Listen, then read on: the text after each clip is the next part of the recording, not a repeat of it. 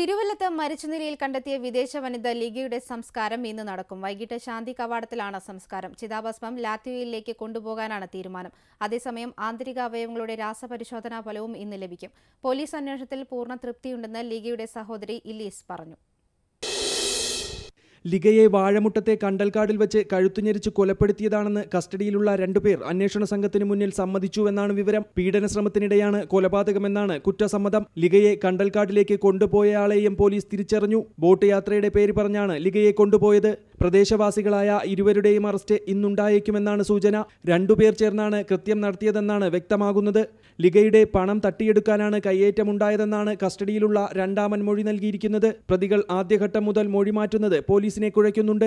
6 ദിവസത്തിലേറെ നീണ്ടുനിന്ന ചോദ്യം ചെയ്യലിലാണ് പ്രതികൾ കുറ്റസമ്മതം നടത്തിയത്. കേസ് സംബന്ധിച്ച വിവരങ്ങൾ പോലീസ് യഥാസമയം നൽകുന്നുണ്ടെന്നും പോലീസ് അന്വേഷണത്തിൽ തൃപ്തയാണെന്നും ലിഗയുടെ സഹോദരി ഇലീസ് വ്യക്തമാക്കി.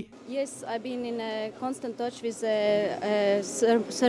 Abraham, and he's been very good, and I'm very happy with the investigation.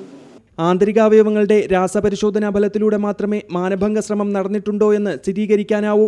മാനഭംഗ ശ്രമം നടന്നതായി സ്ഥിരീകരിച്ചാൽ അത് ചെറുത്തതാണ് കൊലയ്ക്ക് കാരണമെന്ന പോലീസ് അനുമാനം ശരിവയ്ക്കും. കാട്ടിൽ നിന്ന് ശേഖരിച്ച വിരലടയാളവും മുടിയിഴകളും ആരുടേതെന്ന് വ്യക്തമാക്കുന്നതാകും ഫോറൻസിക് ഫലം. കസ്റ്റഡിയിലുള്ളവരുടേതാണിതെങ്കിൽ അവർക്കെതിരെയുള്ള ശാസ്ത്രീയ തെളിവാകുമെന്നാണ് വിലയിരുത്തൽ. ഇവ രണ്ടും ലഭിച്ചാൽ മാത്രമേ അറസ്റ്റിലേക്ക് പോകാനാകൂ. അതേസമയം ലിഗയുടെ സഹോദരി ഇലീസിനെ സഹായിച്ച പൊതുപ്രവർത്തക അശ്വതി ജ്വാലയ്ക്കെതിരെ പരാതി നൽകിയയാളുടെ മൊഴി പോലീസ് രേഖപ്പെടുത്തി.